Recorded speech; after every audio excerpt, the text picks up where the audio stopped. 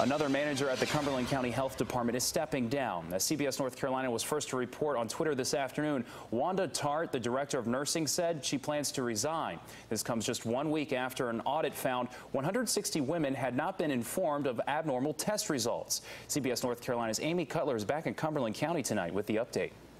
Just wanted to follow up regarding our conversation. Late this afternoon, over the phone, Wanda Tart, the director of nursing at the Cumberland County Health Department, confirmed she was retiring. After 30 years at the health department, she says it's time to go.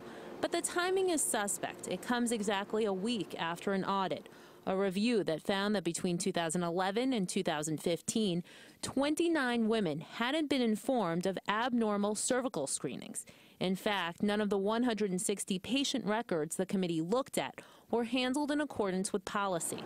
I went back to the county offices. Looking for a copy of the resignation letter. Then to the health department looking for more information. I was told Tart had left for the day. Sometimes things happen that needs to happen. County Commissioner Charles Evans telling me he wasn't surprised Tart resigned, and another independent agency needs to take a closer look at the health department. There's much more going on. From what I understand, there's much more going on at that health department than anyone knows about. CBS North Carolina, the first to tell you about it. My report prompting the county to investigate the health department. Our difficulty is regaining the trust of these poor citizens that have nowhere else to go for help. Tart declined my request for an on-camera interview. I also asked the county for a copy of her resignation letter. I'll let you know what I hear back on both of those. Meantime, the audit committee is supposed to meet next week.